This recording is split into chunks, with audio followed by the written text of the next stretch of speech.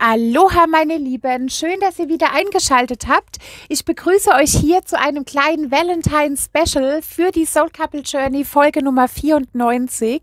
Und wenn du dich in Seelenpartnerschaften oder auch Dualseelen-Prozessen befindest und es dich interessiert, wie es denn jetzt hier in der nächsten Woche so weitergeht, dann bleib doch jetzt einfach dran. Bis gleich.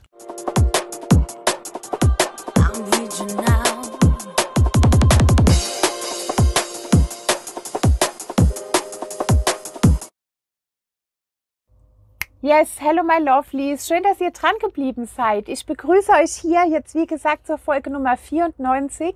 Und dies ist hier eine Videoaufzeichnung, aber ich weiß, dass wenn ich dieses Video hochlade, dass da Valentinstag sein wird. Und es ist ja für einige Menschen wichtig. Also ich sage dazu immer, das ist so der kollektive Liebestag. Und naja, also wie auch immer, ich dachte, ich könnte das Thema jetzt hier mal aufnehmen, weil immerhin geht es ja auch um die Liebe und diese begleitet uns ja in unserer Soul Couple Journey hier als Herrscherin, als auch als Herrscher hier definitiv. Und insofern schauen wir da jetzt einfach mal rein mit einem kleinen Special, weil ich möchte hier mit einem vollständigen Tarot-Kartendeck als auch hier einmal abfragen, wie fühlst du denn für dein Gegenüber oder beziehungsweise nicht, wie denkst du deinem Gegenüber? Und dann möchte ich wissen, wie fühlst du für diese Person? Und als nächstes gerne, was zeigt sich denn tendenziell in dieser Verbindung an?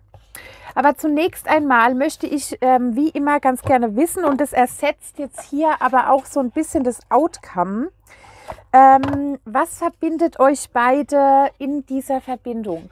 Und ich habe hier ein ganz tolles neues Kartendeck von einer Freundin hier bekommen und dafür auch nochmal vielen lieben Dank.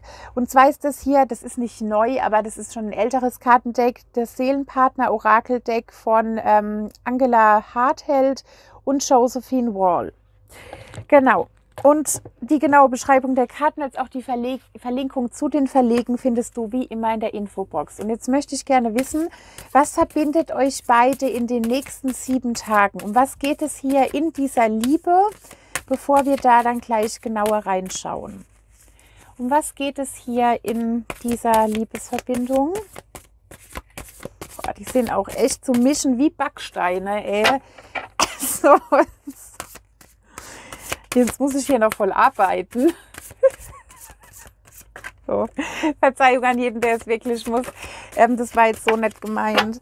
So, die Liebe. Und zwar, was verbindet euch miteinander? Wow, körperliche Berührung ist wichtig. So, jetzt habt ihr das. Und für manche ist nichts wichtiger als zärtliche Berührung. Ja. Das stimmt auf jeden Fall. Die Erfahrung habe ich auch schon mehrfach in meinem Leben gemacht.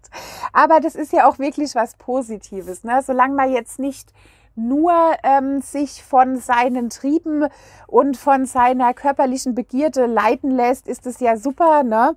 Also es gibt ja auch noch andere Werte außer die der des Lendenbereichs. Und aber ja, das ist auf jeden Fall für euch beide eine Sache, die euch verbindet. Vielleicht hast du niemals zuvor so Gefühle entwickelt, als dich dieser Mensch das erste Mal berührt hat. Ich nehme ja auch unbedingt wahr, dass ihr auch wirklich eine sehr schöne Sexualität lebt, die sehr harmonisch ist, sehr ausgeglichen, dass ihr beide da auch auf eure Bedürfnisse achtet oder eben auch geachtet habt in der Vergangenheitsform, weil einige von euch sind ja nach wie vor hier nicht in dieser Beziehung, sondern schauen nur auf das Gegenüber. Und jetzt gucken wir uns mal genauer an, was denn jetzt hier die Karten noch so verraten möchten. Dafür werde ich jetzt aber nochmal das Licht ändern, weil es hier zu dunkel ist. So, meine Lieben, ich hoffe, ihr könnt es jetzt ein bisschen besser erkennen. Und dann möchte ich auch ganz gerne reinstarten. Gereinigt sind die Karten schon. Wie denkst du, wenn du jetzt hier als Frau zusiehst, hier über dein Gegenüber? Was hast du in deinen Gedanken? Um was geht es für dich auch vornehmlich in den nächsten 7 Tagen? Wie denkst du hier über dein Gegenüber? Und wir haben hier einmal die 2 der Kelche. Dann haben wir, wow, die Königin der Münzen.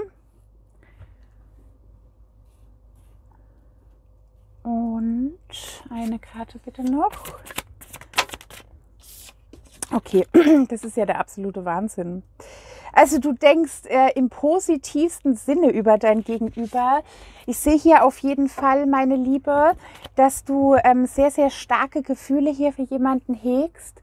Und in den meisten Fällen wird es auch tatsächlich so sein, dass ihr auch in einer Beziehung seid, auch wenn ihr euch nicht jeden Tag sehen könnt oder hier vielleicht auch eine Distanz einfach auch vorhanden ist.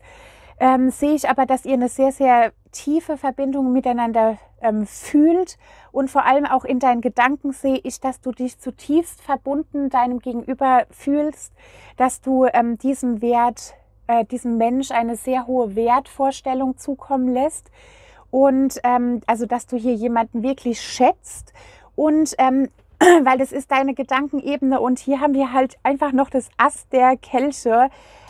Du hast wirklich nur positive oder vornehmlich nur positive Gedanken für dein Gegenüber hier in deinem Kopf. Du denkst auch viel über alte Sachen nach, also über Dinge, die ihr beide schon erlebt habt. Und das prägt sehr stark auch hier dein Gedankenbild über diesen Mensch. Also was habt ihr miteinander schon erlebt? Welche Gefühle kamen da in dir hoch? In welchen Momenten stand dieser Mensch hier zu dir, ne? Also das hast du hier auch alles abgespeichert, aber ich sehe vor allem auch, dass du diese Person halt auf jeden Fall auch sehr, sehr tief in deinem Herzen abgespeichert hast und weil Gedanken, wissen wir ja, können sich ja ständig ändern und sind auch manchmal ziemlich suspekt.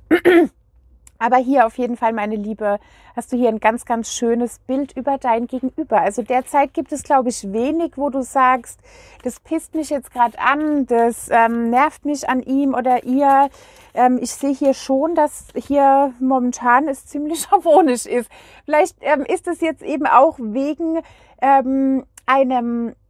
wegen einer Sache, die jetzt hier gerade auch ansteht, dass ihr hier irgendetwas geplant habt und du eben hier auch darauf sehr, sehr positiv mit positiver, hoffnungsvoller Energie darauf blickst.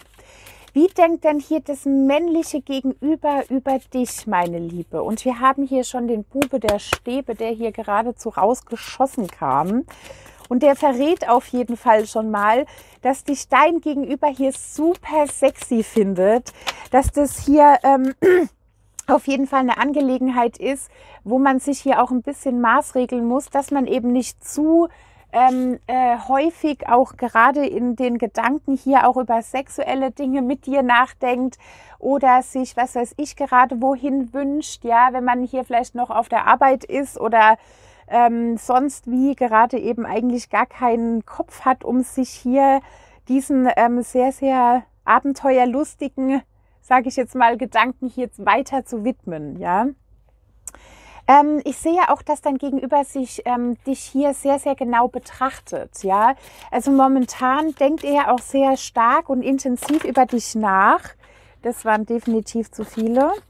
Und er denkt auch zu viel über dich nach, eben genau in diesem Kontext. Leidenschaft, Sexualität und Harmonie in dieser Verbindung. Und hier haben wir dann noch die 2 der Stäbe. Und ich sehe auch, dass dein Gegenüber hier auch so über dich denkt, dass er auch weiterhin gerne mit dir hier und mit sonst niemanden seine Zeit verbringen möchte, weil du hier ein perfektes Gegenstück eben einfach darstellst. Eine Person, mit der man hier eben auch gerne die Zeit verbringt, weil dich hier eben auch jemand sehr, sehr wertschätzt. Also ähnlich auch wie du. Aber das ist ja jetzt hier, wie gesagt, auch nur die Gedankenebene. Jetzt möchte ich ganz gerne wissen, liebe Ladies, ein Blick in euer Herz, bitte. Schenkt mir einen Blick in euer Herz. Wie fühlst du gerade für dein Gegenüber? Also in deinem Mind ist ja alles easy. Wie fühlst du denn gerade für diese Person? Und wir haben hier den Page der Münzen. Interessant. Und boah, der Tisch wackelt echt übelst. Und wir haben hier noch den Eremit. Das ist jetzt hier auch wieder so eine super spontane Legung. Das ist mir gerade eben eingefallen, dass ich das ja eh noch hochladen muss. Und dann dachte ich mir, komm, mach's jetzt. mitten in der Nacht. Und wir haben hier noch den König der Stäbe. Wow. Also, wie fühlst du denn für dein Gegenüber? Du hast ein super großes Herz für dein Gegenüber. Du hast hier mittlerweile deine Gefühle dieser Person gegenüber eingestanden. Du weißt diesen Mensch auch in deinem Herzen gefühlstechnisch sehr zu wertschätzen. Ich sehe, dass du hier mit dem König der Stäbe auch zum Ausdruck bringen möchtest, dass dir dieser Mensch einfach, dass du manchmal das Gefühl hast, das ist jemand, der wurde dir wirklich vom Himmel geschickt. Ja, also hier ist nicht nur eine wirklich tolle körperliche Anziehung gerade zwischen euch, vor allem auch wenn diese Beziehung schon ein bisschen länger geht und jetzt noch nicht ganz frisch ist, sondern also hier diese körperliche Anziehung ist nach wie vor vollkommen aktuell. Man geht einfach hier auch richtig in dieser Sexualität auf. Man kann sich zeigen, wie man ist. Man kann mit jemandem hier teilen, wie man ist, ja. Und vor allem sehe ich hier auch in deinem Herzen, dass hier eine richtige Flamme für dein Gegenüber brennt, ja. Das hast du ja auch hier oben schon in deinen Gedanken auch angekündigt mit den 2 der Kelchen und vor allem mit dem Ass der Kelche, weil mehr geht einfach nicht, ja. Und vor allem findest du dein Gegenüber auch super attraktiv, ja, auch wenn es jetzt hier auf Herzebene nicht wirklich eine große Rolle spielt, aber du sagst hier ganz klar, das ist meiner, ne? Das ist hier mein König der Stäbe. Vielleicht ist dein Gegenüber ja Löwe, Widder, Schütze, das kann gut sein. Dann hast du es hier mit einem echt sehr attraktiven Mann zu tun, für den du hier wirklich alles tun würdest. Wir haben hier noch den Eremit in der Mitte und das ist hier in diesem Sinne für mich eine sehr, sehr schöne Karte, weil sie sagt hier auch, dass dein Herz hier auch eine gewisse Weisheit hat oder beinhaltet und dass du hier sagst, ich habe hier auch schon viele Erfahrungen gemacht und ich kenne mich ganz gut aus. Ich habe hier auch in mich gehorcht und ich habe hier auch einfach dieses Licht von uns beiden wahrgenommen. Ich habe hier wahrgenommen, dass diese Verbindung zu diesem Mensch hier wirklich besonders ist. Denn auch in Momenten, wo du vielleicht auch mal alleine bist oder ihr eben auch gar nicht wirklich hier ständig miteinander sein könnt, das habe ich ja auch hier oben schon so wahrgenommen, ist es hier eben so, dass du dich trotzdem total zugehörig fühlst und du hast immer so das Gefühl auch, und das ist nicht gedacht, sondern erfüllt, dass dieser Mensch bei dir ist im Herzen. Also auch die Flamme von diesem Mensch brennt hier für dich oder zumindest ist es das, was du wahrnimmst, ja. Und das ist auch das, was er in seinen Gedanken und vielleicht wahrscheinlich auch in seinen Worten auch an dich rausgibt. Jetzt gucken wir aber mal, aber natürlich nicht mit dem Deck, sondern mit dem anderen, wie das denn eigentlich wirklich ist bei deinem Gegenüber. Lieber Spirit, bitte, ich erbitte hier einen kurzen Einblick in die Herzen der männlichen Polarität hier in meinem Magical Skills Kollektiv. Was fühlt denn hier dieser Herrscher für diese wundervolle Herrscherin in diesem Fall? In dieser Reisegruppe und in dieser Legung, wie fühlt hier dieser Mensch? Und wir haben hier einmal die 3 der Münzen. Okay. Also hier fühlt jemand auf jeden Fall, dass diese Verbindung auch noch ein starkes Potenzial hat, ja. Dass man hier also auch definitiv Lust hat, hier auch noch weiter hier diese Früchte sozusagen zu naschen und auch, dass hier einfach auch dieses gewisse Prickeln und diese ja, diese Neugierde auf diese Gefühle hier einfach weiterhin auch vorhanden ist. Die Karte, die sich hier als nächstes umgedreht hat, war hier der Ritter der Stäbe. Ihr habt es leider nicht gesehen, aber das ist eben im Mischprozess hier passiert. Wunderbar, jetzt brauchen wir noch eine Karte. Wie fühlt dieser Herrscher? Und die kam ja ziemlich rausgeschossen. Und wow, wir haben hier auch noch das Gericht. Krass. Okay, also meine Liebe, ich sehe hier auf jeden Fall sehr viel Positives für dich, denn dieser Mann ist, du hast ihn hier beschrieben als den König der Stäbe und er selber sagt hier, ich bin hier der Ritter der Stäbe, ich bin hier jemand, der macht das andere Geschlecht klar, also in Anführungsstrichen und jetzt auch nicht disrespektierlich hier gemeint, sondern das ist aber auf jeden Fall ein Typ, der auf jeden Fall Ahnung hat von dem, was er da tut. Dieser Mensch weiß, wie Liebe zu verstehen ist, wenn man das überhaupt als Verstand bezeichnen kann. Aber dieser Mensch weiß auch, was man tun muss, damit man eben auch eine glückliche Beziehung generiert. Ja, also hier gibt es sehr viele Hochs in dieser Beziehung, aber es gibt auch mal hin und wieder Tiefs. Und das ist eben auch beides wichtig. Ja, und hier brennt jemand wirklich voller Leidenschaft für dich. Hier hat jemand definitiv die Flamme in seinem Herzen. Also das ist nicht nur irgendwelche losten Words von diesem Mensch, also irgendwelche unnötigen Wörter, sondern hier definitiv Klarheit, und vor allem spricht er ja hier auch seinem Herzen heraus, und hier sagt er, ich sehe hier diese Verbindung als mein Schicksal an. Also ähnlich wie bei dir, auch dieser Mensch hat sich mindestens einmal darüber Gedanken gemacht, dass es hier nicht mit rechten Dingen zuging, als ihr beide euch kennengelernt habt, oder eben auch was die Tiefe dieser Verbindung angeht, ja, weil er sieht hier nach wie vor Potenziale, und es ist hier keine Selbstverständlichkeit, vor allem nicht auf der Seite der männlichen Polarität, weil Männer einfach eine andere Schwingung haben, eine andere Energie, und es hier auch sehr häufig der Fall ist, dass Männer sich auch gerade auf Gefühlsebene sehr schnell erschlagen fühlen oder auch so eine gewisse Langeweile auch aufkommt, weil viele einfach auch aufgrund dieser starken Verletzung aus der Vergangenheit auch immer Probleme haben, noch weiter ihr Herz zu öffnen, damit diese Gefühle noch tiefer geschehen können. Ja, aber hier ist jemand auf jeden Fall auf dem besten Wege dorthin. Wie gesagt, man sieht hier auch weiter noch Potenziale. Man hat hier auch so noch dieses Prickeln im Herzen für dich da. Und immer wenn er dich sieht, muss dieser Mensch hier irgendwie lächeln oder muss vielleicht auch an dein Lachen denken. Ja, und du bist für ihn schicksalshaft in sein Leben getreten, und in einigen Fällen ist es tatsächlich auch so, dass dieser Mensch irgendwann mal ein Stoßgebet an den Himmel abgegeben hat, und dieses wurde direkt empfangen, und er hat eben eine ziemlich abrupte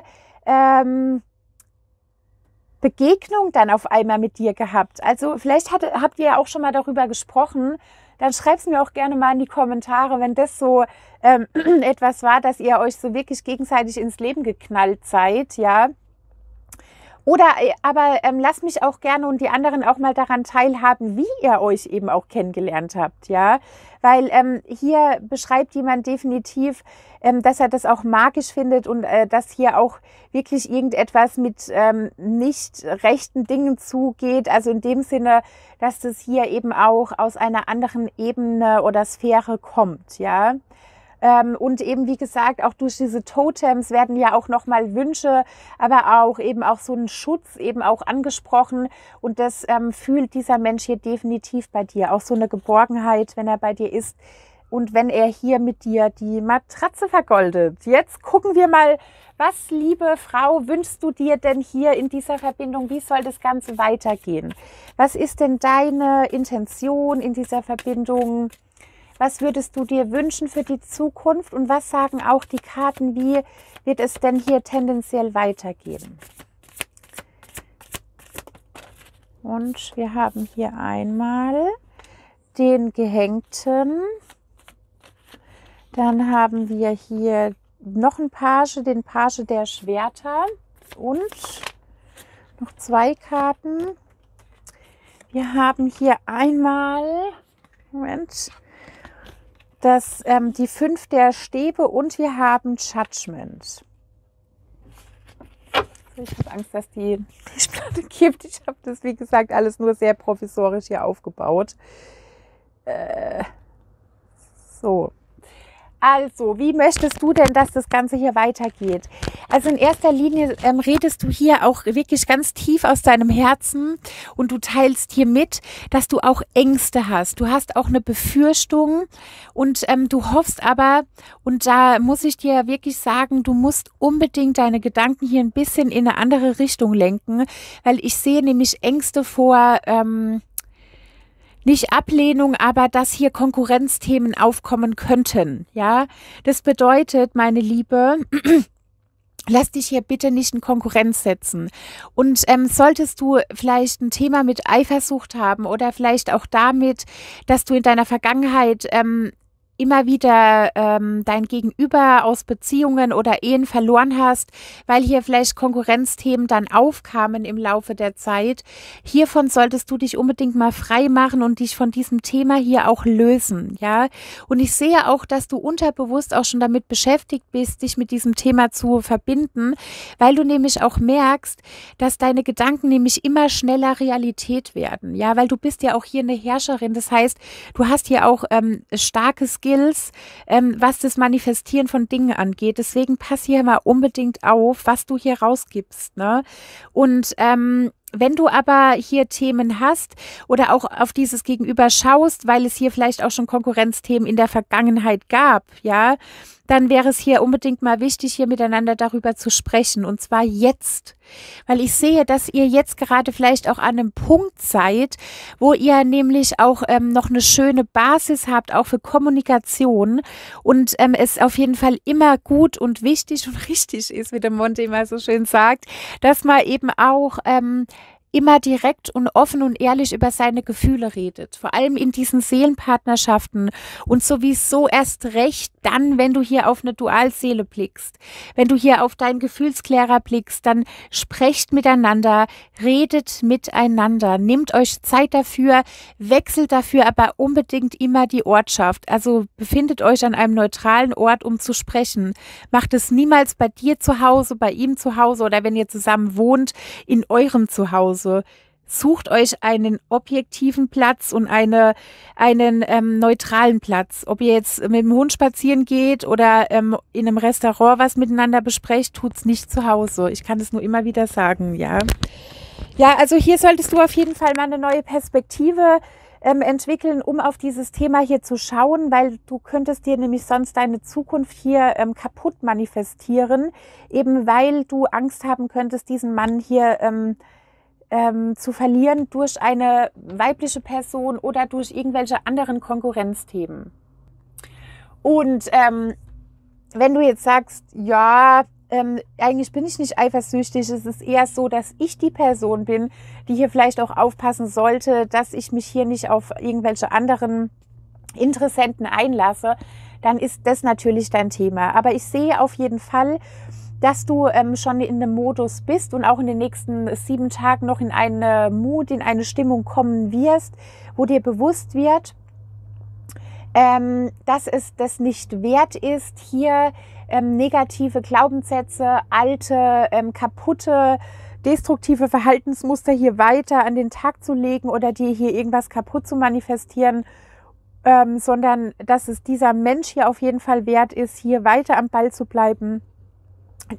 Auch gerade nachdem ich dir jetzt hier diese wunderschöne Herzebene hier offenbart habe, solltest du da vielleicht nochmal schauen, was du hier dir in der Zukunft wünschst und vor allem sprech deine Wünsche eben auch so aus, dass sie nicht irgendetwas beinhalten wie und ich wünsche mir, dass wir ewig zusammenbleiben oder so, sondern definiere deine Wünsche immer, wenn es geht, nach dem nächsten Moment oder eben bezieh dich hier auf die Gefühle oder auf schöne Erlebnisse, die ihr hier miteinander teilt und das ist nämlich immer das, was Menschen am meisten miteinander verbindet.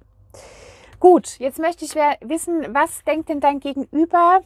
Wie soll es denn hier in dieser Verbindung weitergehen? Was wünscht sich dein Gegenüber und was möchten hier die Karten verraten über diesen Herrscher?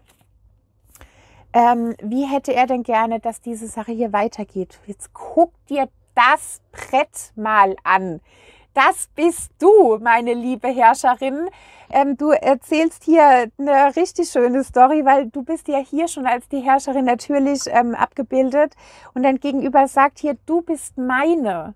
Und wenn du jetzt hier als homosexueller Mann zusiehst, dann bist du trotzdem seine oder seiner, wie auch immer ihr das da ihr euch da positioniert habt.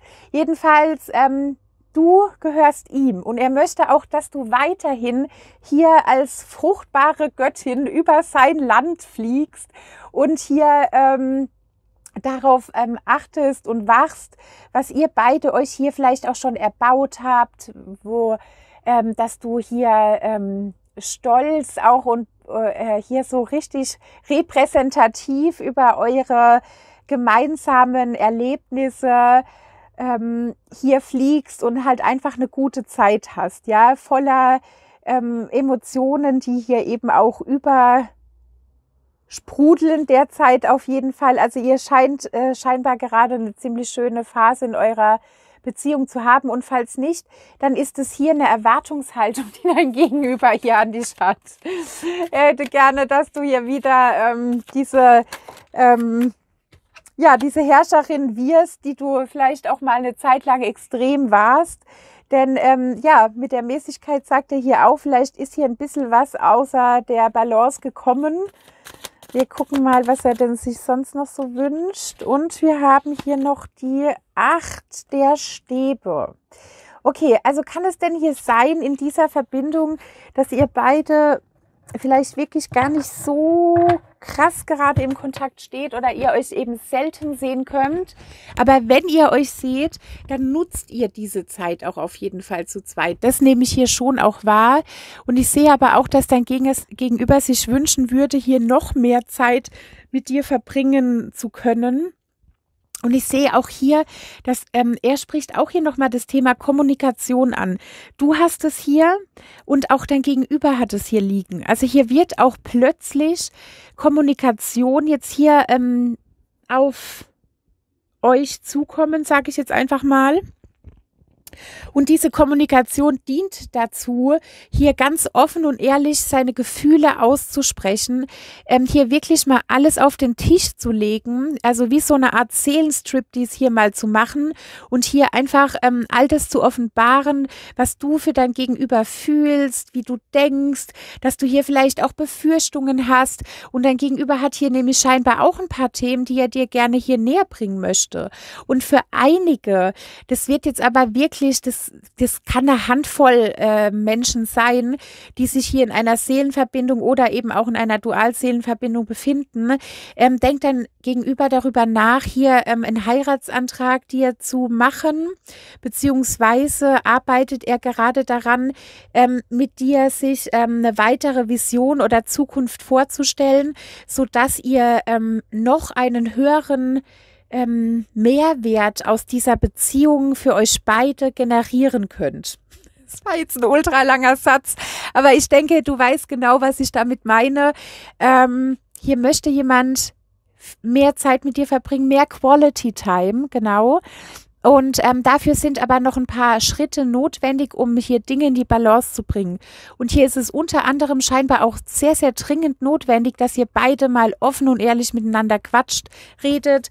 Aber das erörtern wir ja schließlich schon seit über 2 Jahren, ne, dass hier jemand definitiv ein Problem hat, durch das tiefe Wasser der Gefühle hier zu gehen. Ne? Ob das jetzt du bist, liebe Frau, oder er, ist ja letztendlich dann auch wurscht. Irgendwie kriegt ihr das da beide halt nicht so ganz auf der Appel. Jetzt möchte ich noch ganz gerne abschließend wissen, was verbindet euch auf Gedankenebene aus den Karten der Liebe? Was verbindet euch in Gedankenebene miteinander in dieser Woche und vielleicht auch ganz generell? Und wir haben auf Wolken schweben. Ja, das ist ja sehr, sehr schön.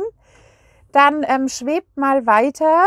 Also ihr denkt wirklich beide sehr viel unabhängig voneinander über euch nach. Sagen wir es mal so. Komm, ich mache das darüber. Dann machen wir das hier hin. Ich habe keinen Platz.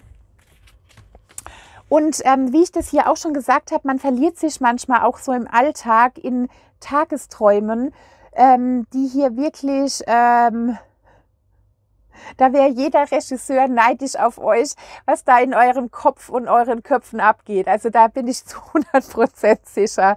Hier geht richtig steiles Kopfkino, ja? Okay. Was verbindet euch beide hier auf der Herzensebene? Und wir haben das Risiko.